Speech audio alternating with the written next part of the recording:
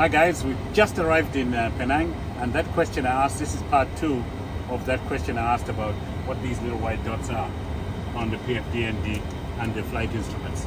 So these white dots are local area light sensors. That's what they're called, local area light sensors.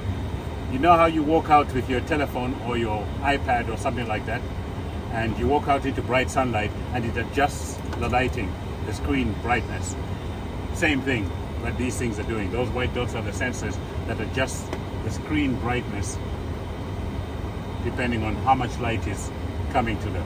At night, they'll adjust dimmer if it's dark in the cockpit, and of course during the daylight they'll go full bright, just as it would do on your tablet or your telephone. So that's what they are, light sensors, these white dots. So guys, look, I've got Core here. You're going to show them what these light sensors are all about. Okay, so I've got these on dim.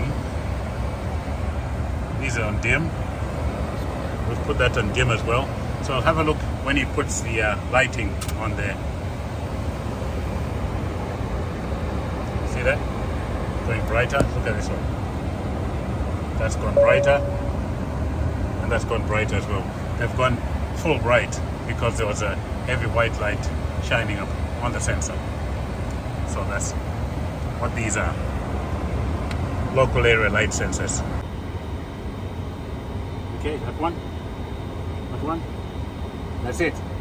Later.